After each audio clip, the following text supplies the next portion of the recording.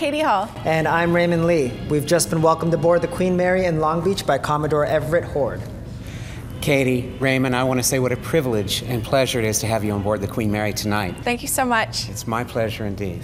First up, a look at the world of modern dance through the eyes of the award-winning dancer and choreographer, Jennifer Nugent.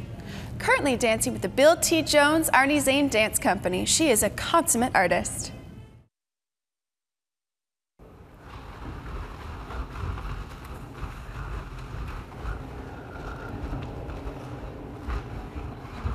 I think I really wanted to be a ballerina.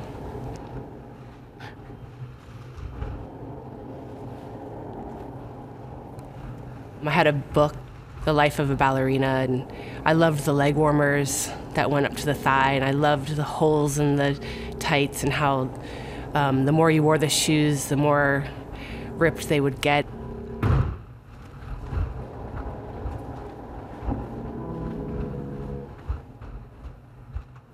I grew up in South Florida, Hollywood, Florida, and about the age of 7, my mom enrolled me in a ballet class, ballet tap.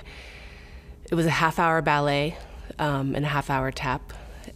And I remember my teacher keeping me after class yelling at me because I could not keep rhythm to save my life. And I did ballet, tap, then acrobatics, jazz, belly dancing, chorus work.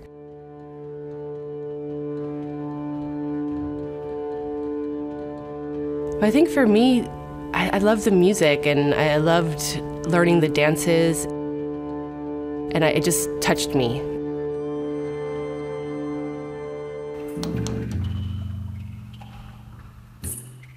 Contact improvisation is the sharing of weight between two people.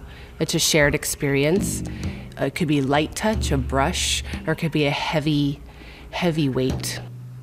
It's a duet. It's like a tango or a ballroom, a conversation between two bodies.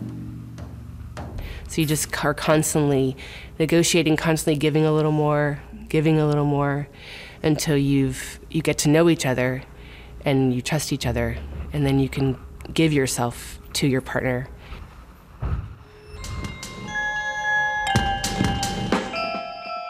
I first saw Jennifer at the American Dance Festival, and I was way back in the audience, and I was a beginning dancer, and right away, the way that she moved pulled me in.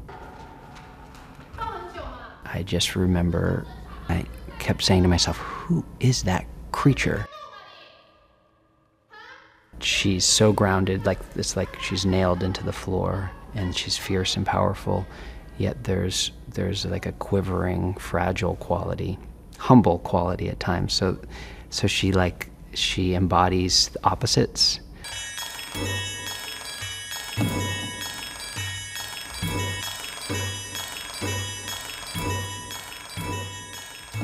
So I saw her first performing, and then I was in a Danny Lepkoff contact improvisation class, and I was paired up with her.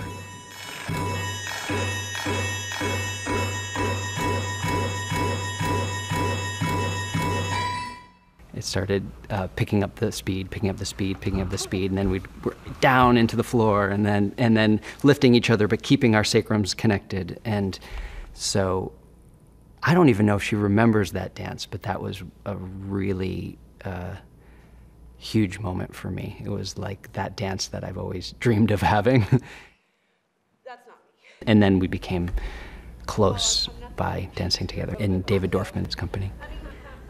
When we started dancing together, it was like, oh, I know you. Oh, I know you. And we just had a chemistry with each other. He likes to say, we both like to say, I come from the inside out, and he goes from the outside in. But we both get to the same place. No, sorry. That was me. Imagining myself. Imagining you, but you would be more like...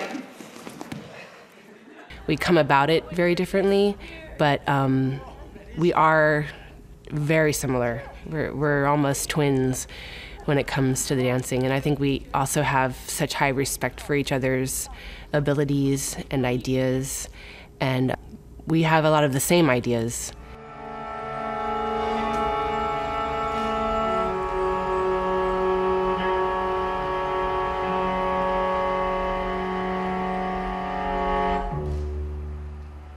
When Paul was phasing out of David's company, we had already begun working together and making our own work, and knew that that's something we wanted to do. We wanted to do partnering like we had never done before. We wanted to be detailed, we wanted it to be hard, challenging, intricate, something new. And we started by going in the studio and making a list of body parts and connecting them.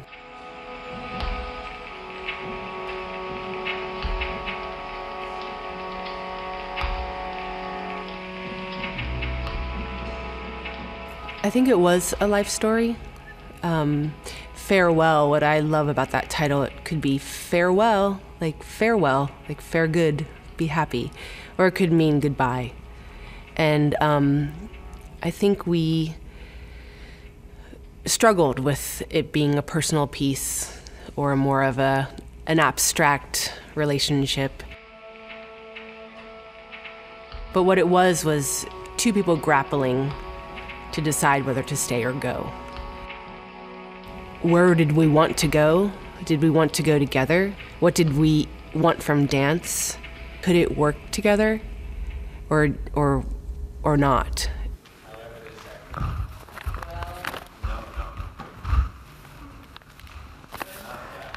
With that, thank you. Going into transition, now we're going into doctor's office. Paul and Jen are very unique performers, and I remember first time seeing them, there was this strange and rare moment where the body and the space mash together. And they also have this amazing connection between the two of them. They somehow understand on a cellular level each other.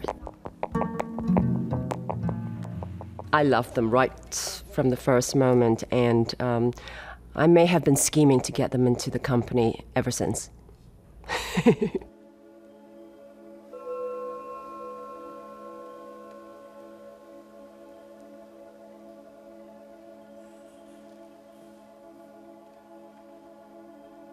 Black Mountain was choreographed by Bill T. Jones and Arnie Zane during their duet process. It was part of a trilogy of Monkey Run Road, Black Mountain, and Valley Cottage. To have the opportunity to do the work was a gift, a true gift. It had the formality, which Paul and I both treasure, and it just had so many rich, inspiring details of rhythm. Their idea was it was cinematic, so that as it developed, it was like taking stills, and one still would lead to the next still, so that as the piece got faster and as the piece got harder, it would be like a film and you could just see it all unfold in front of you. It was about a relationship. It had a relationship to it. Bill being 6 foot something, very tall, and Arnie being 5'6", maybe 5. For this piece in particular, Arnie decided that he wanted to lift Bill, and that was going to be it was his desire. It's what his challenge was, that he wasn't going to be lifted. He was going to lift Bill throughout the whole piece. When it came time for Paul and I to do it, times have changed. There was the whole revolution of women lifting men, women being as strong as men. So it wasn't something I had never done before. But I think as an audience, people were always kind of surprised, like, wow, you really tossed him around. It wasn't that hard.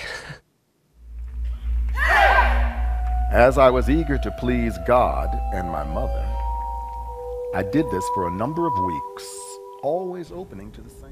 The piece Storytime, as you might know, is based on John Cage's Indeterminacy, where Bill tells 70 stories, 1-minute long stories for 70 minutes, and we have 1-minute long dance sequences. When we first started the process, we made up 60 shapes. The mother should call its name constantly. Jennifer in particular, she can make those very abstract shapes suddenly take on meaning.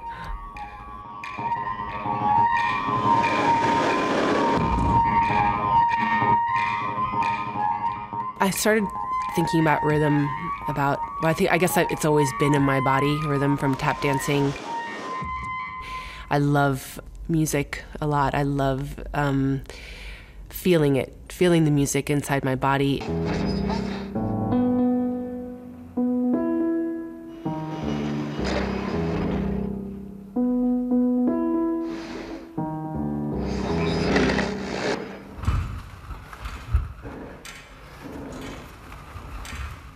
When I'm dancing with other dancers, I'm definitely focused on them. I like to look around the space. I like to be with them. I like to know that we're in this piece together.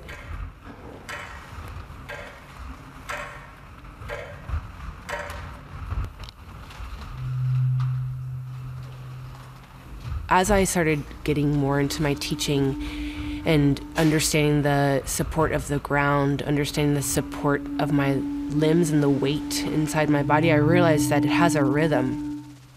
You have your own inherent rhythm. Mine is a waltz. Mine's a 1, 2, 3, 1, 2, 3. So even though you're dancing, you're also playing music. You also have a say in how your body is responding musically or even to silence. So that as you're speaking with your body, you're saying a poem, you're talking, you have a cadence. It's not just a monotone, now I'm moving my body here or there. It's poetry. And I feel like the personal musical dialogue is poetry.